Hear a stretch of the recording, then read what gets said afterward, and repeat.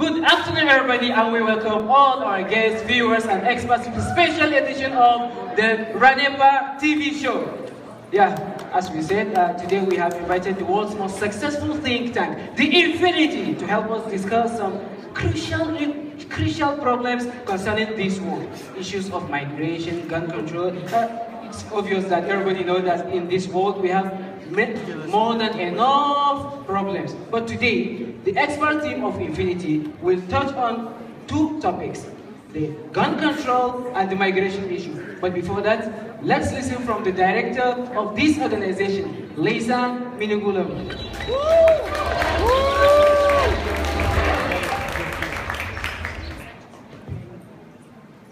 Good afternoon, dear investors and esteemed members of the audience.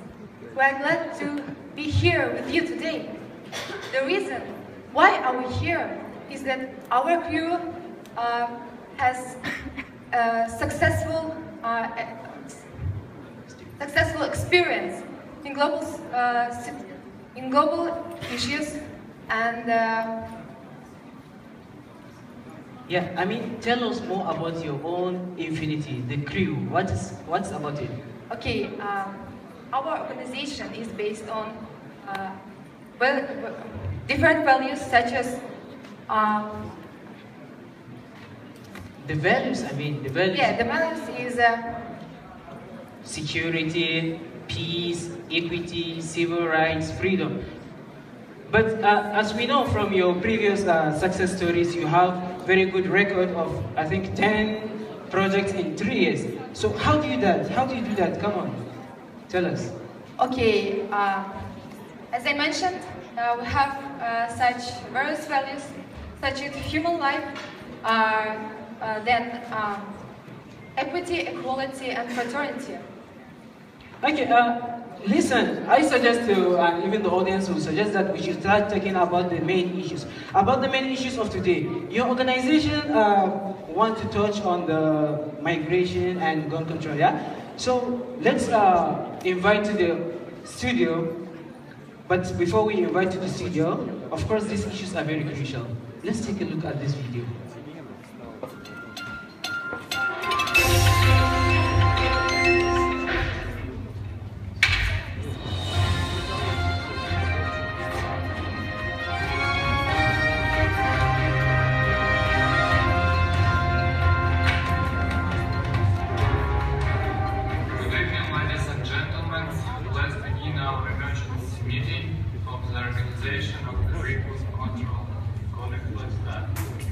So, today we have a lot of problems in our country, Argentina. There are increased the amount of crimes and murders, increased the percent of suicide. The country has too much illegal weapons, especially nowadays. There are 250 million firearms in Argentina.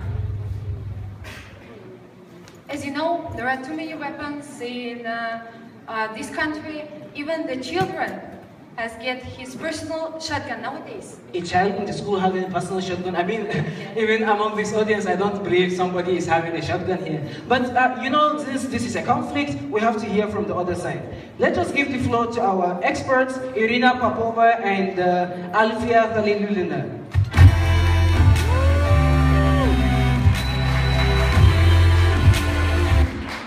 Irina is going to tell us about the scientific facts and figures related to this issue. Please, Irina. Hello everyone, I am very glad to be here. So, I'd like to tell you about this situation. So, there are 3 groups of people, and now I want to tell you about the first. The first group of people is a very aggressive group. These people are afraid of guns and weapons, but they can use it against other people. So it's very important because it's necessary for them to feel safe. So if you can a weapon, if they knew that you have a weapon, they can use it against you. We think that it's a very dangerous group of people. So the second group is also dangerous because they cannot use weapons against other people, but they're afraid of guns too. And these people, their lives are full of frustration. So the third group of people is a good group because they have a control. They can control themselves. And it's very important, but there are just 20% of people who can do it. So my professional opinion is simple.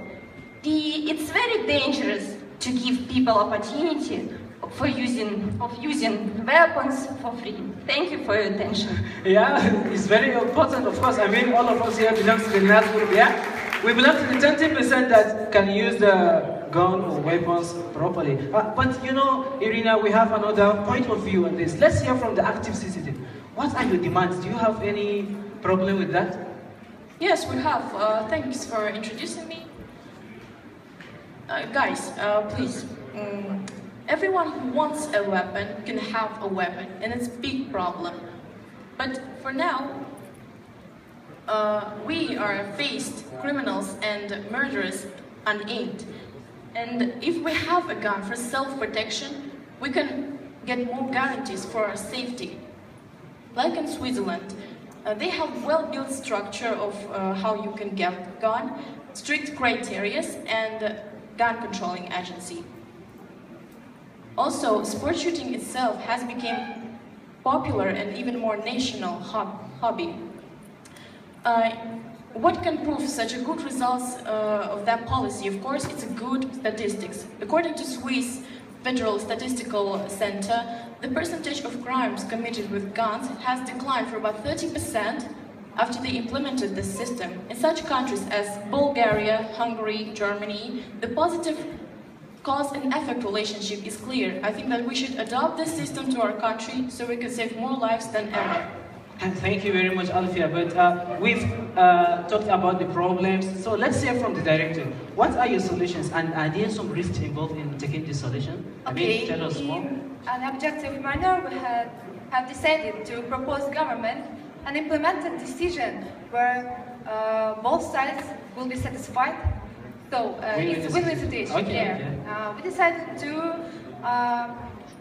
not to ban legal sale of weapons, but will register firearms and put chips on them. Also, we made possession of multiple weapons uncomfortable by paying $1,000 per year for any additional weapon. Another point, people have to pass this special psychological test for acquiring weapons. So we think that in long run, we should start with the little steps. So we created a special program for the young generation, for our children. We decided to give them special video games, special lections in the schools for kids, and advertisement for parents in the television and the social networks. Wow. So, but the main risk in here is an increase of illegal gun traffic. Illegal gun trafficking. Yeah, of course, this is a major risk because, but you talked about the video games. I mean, most of us here play some video games. Wow, that's great. Dear audience and viewers, the guests, the experts, our think tank is not just about solving problems and issues and all this gun conflict stuff. We take into consideration our young generation. How? We look into the future, we bring about some of the bright minds among the young generation, we create a commercial product for Coca-Cola. This way we can teach and train the future generation about advertisement and marketing, which is, I think, there are two important aspects of business. We shall be back after this commercial break. Take a look.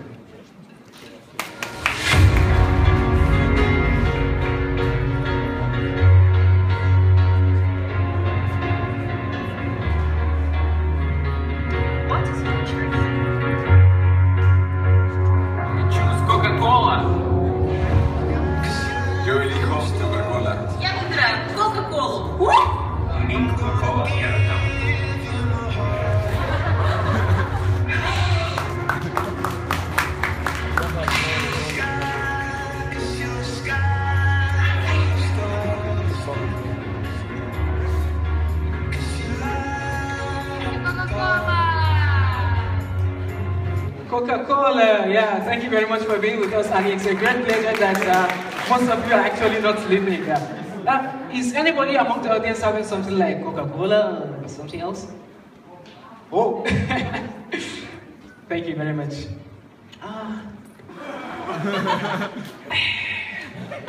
That's infinity. So let's deep back into the issues. As we can see from the statistics, and some of us have already said like 10% of the population consisting of migrants. And this issue is very crucial one because it's almost everywhere now that we have the refugees also increasing to detention. So based on these statistics, we can see that most of these top destination countries are the USA, the Russian Federation, and Germany, meaning most of these migrants tend to go to countries like the USA. And on the other hand, the migrants are immigrating from countries of Mexico, India, etc. But the issue of migration, as we said, is a very crucial one, so we have to be very strategic in solving these issues. How? Let us now hear from the experts. Barbara Bednarikova, Claudia Garcia, and Dania Pico.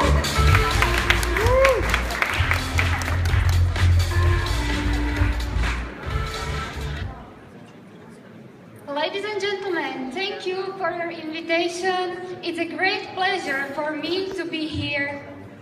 First, before I start, I would like to focus on the problem of migration. It's not a new phenomenon, as people tend to resettle from the very beginning. According to many statistics and researches, as for example, Lewis' theory of push and pull factors, this theory explains the motivators why migrants want to leave their country and why they want to enter a new country. We should focus on economic aspects first. Let's consider unskilled labor. This labor might fulfill a gap on the labor market. This labor is willing to work on a position that is unattractive for native citizens. On the other hand, there is skilled labor. This labor is vital for the economy as well.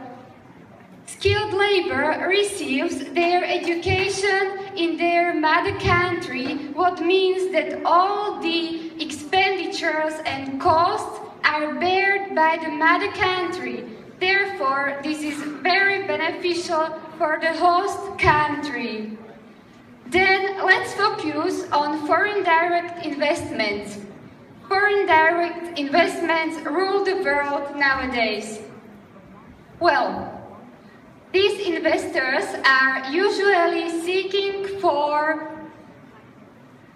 labor, skilled and cheap labor.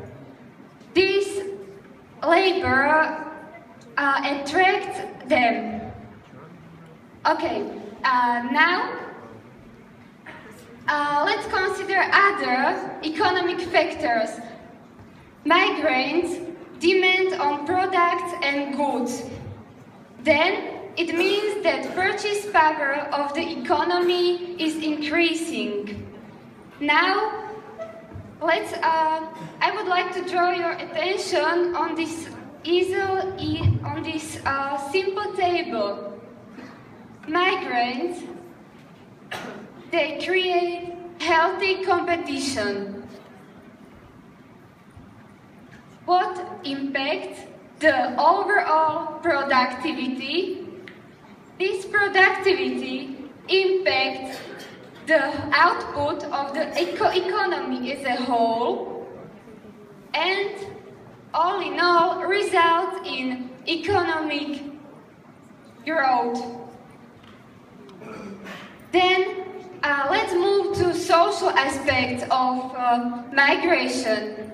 Migration, nowadays we have got a trend where on the one hand there is a significant decrease in population. On the other hand, there is aging population. Do you see balance between these two groups? No. And we need to find equilibrium between these two groups. However, migrants, they do pay taxes, and we need to find someone who will pay taxes and somehow make these groups equal, because when we don't have migrants, we need to increase taxes, and no one wants to increase taxes. Thank you. Yeah, I mean, you are talking about the migration issue, and for every problem we have a solution. As Mahatma Gandhi stated that there is no way to peace, but the peace is the way. But we have another point of view from the active citizen.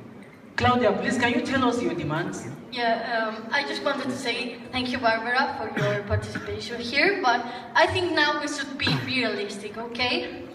Our country has become the dumping ground for everybody's problems. How would you feel if someone came from another country and stole your jobs? How would you feel if all your culture, your values, your knowledge were disappearing? Listen, I have nothing against migrants, but I think that if we have a huge employment in our country, we can't allow the immigrants to come and steal the jobs that our citizens need in order to make our country big again. Okay? And trust me, I have a lot of friends that are migrants, but I know, and you know, that they are not good for our country. Because when other countries send their people to our country, they are not sending their best. They are not sending you. They are not sending you either.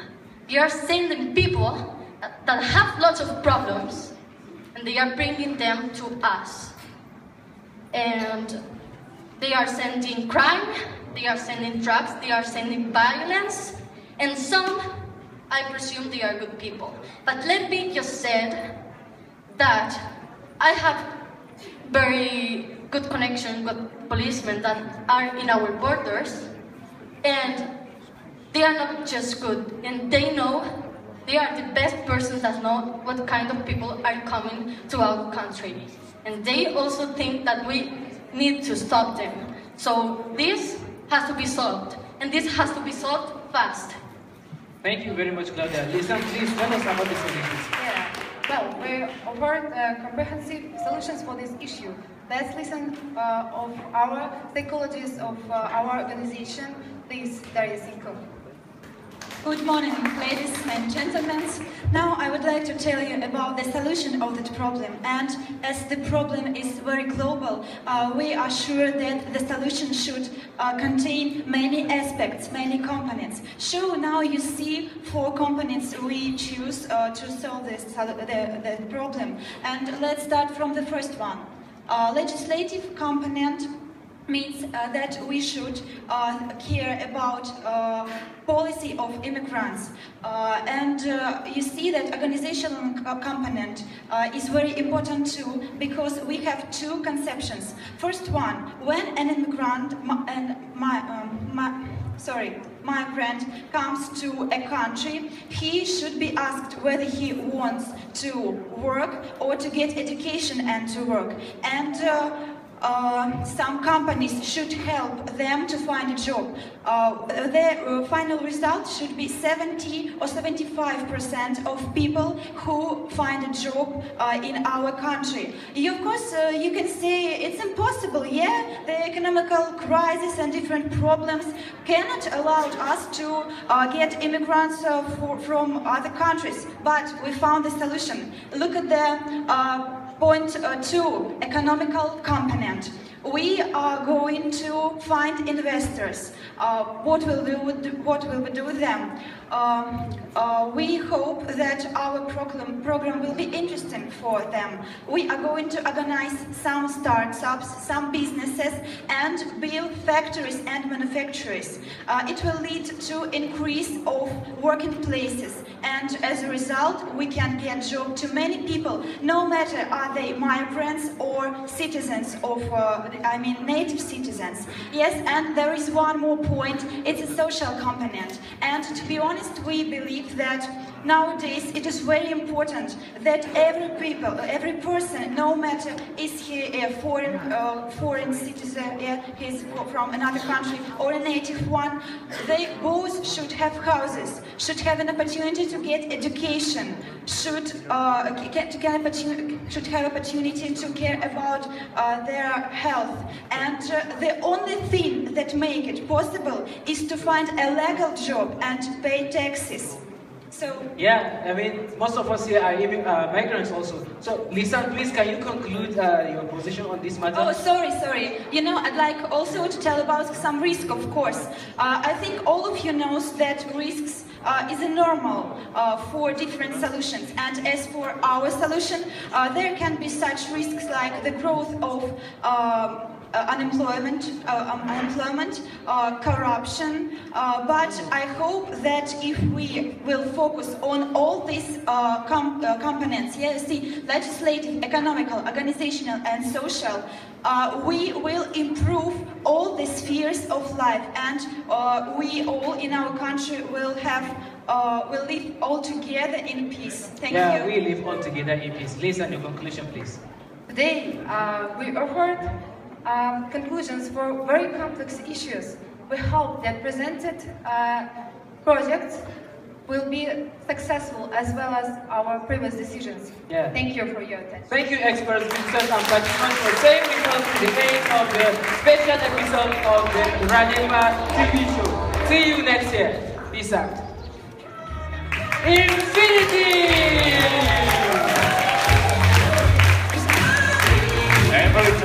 Every time I see these guys.